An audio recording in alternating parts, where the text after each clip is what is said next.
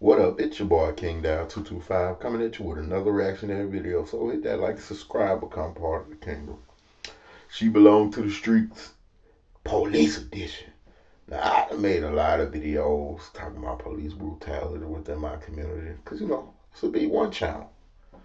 Made a lot of videos about ratchet, thought life behavior coming from my females within the big one community. But never would I never imagine that thought life and police would combine. Oh man. Married Tennessee female cop allegedly gang bang. It's just funny hearing gang and police in the same sentence. But they not talking about no pew pew gang. Entire department got five officers all fired. Man, listen, I done made plenty of suggestions on how to reform police. They need to see therapy 2 times a month. God damn, I might have to bump that up to once a week if we celebrating thought behavior on police force. See, police supposed to be better than. I ain't supposed to do crimes, but they do crimes too. I'm supposed to be SLUT on my own time. But look at this shit. Let's get to the video. Know y'all seen it.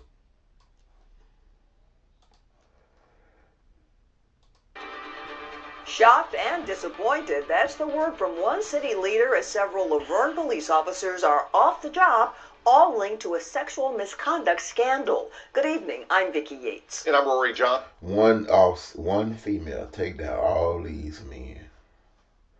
They're probably definitely. And why the fuck is y'all two up there? Hey, getting away free snacks. Yeah, tonight News Channel 5's Nick Barris shares the very latest developments as this investigation continues. What do they call that when you sue the person who your significant other cheating with? Alienation of affection.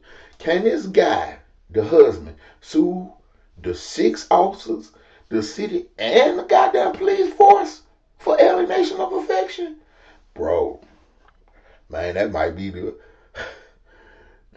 best time to have a thought wife, who's one you can benefit off of financially.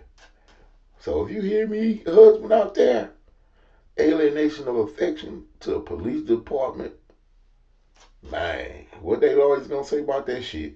Several Laverne police officers here are caught up in something of a scandal. Everything from inappropriate sexual conduct, sexual harassment, lying, and word is, that's not the end of it.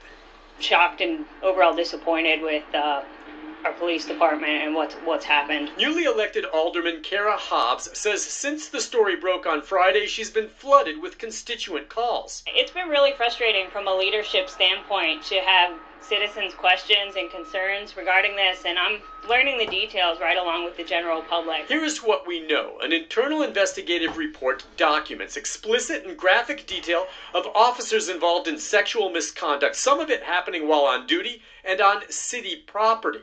5 have been fired. Patrol Officer Megan Hall, Patrol Officer Juan Lugo Perez, Sergeant Lewis Powell, Detective Seneca Shields, and Sergeant Henry Ty McGowan. 3 others have been suspended: K-9 Officer Larry Holliday, Patrol Officer Patrick Magliocco, and Patrol Officer Gavin Schoberl. Hobbs says details of the investigation made public so far have shaken public confidence in the PD. There's definitely going to be a time period where we're going to have to really emphasize rebuilding the trust of our community. Yeah. Police Chief Chip Davis issued a statement saying, in part, the actions of a few do not represent the entire department. The situation will be addressed internally. That nigga say the actions of a few. That look like they had a whole damn police force banged out.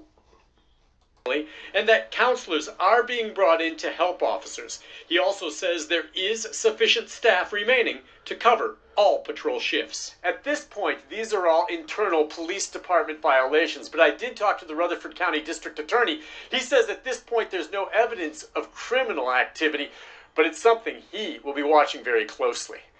Nick Barris, News Channel 5. All right. right, Nick, thank you. By the way, Laverne's mayor, Jason Cole, said he thinks the situation is unacceptable. His top priority is rebuilding the trust between the department and the public. You can read more on the report right now on newschannel5.com.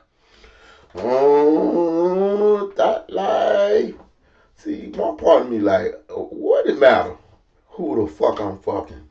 Or if I'm married and I'm banging all police officers. Clearly, they don't have no kind of affection or connection with you because they pass you around like you motherfucking collection plate. So why does it matter? I ain't being no police brutality. I ain't breaking no other laws. I'm just breaking, an unwritten code. Or maybe it is a rule in the police handbook. Don't have no fraternizing with one another.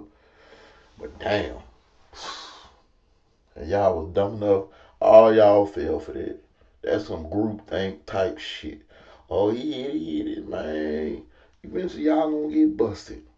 A bit of advice for you young men out there. Always go with your gut. Just because your friends doing some shit, don't get caught up and do it with them. I never participated in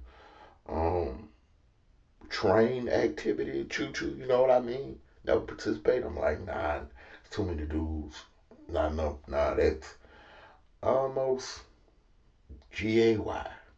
So, I would advise you, anytime you have a bunch of dudes and only a few women, it ain't never gonna end good for you, bro. Extricate yourself from that situation or don't go. It's never worth it. I would have never jeopardized my high paying job or mediocre paying job for an average looking pilgrim. Hit that like and subscribe, become part of the kingdom.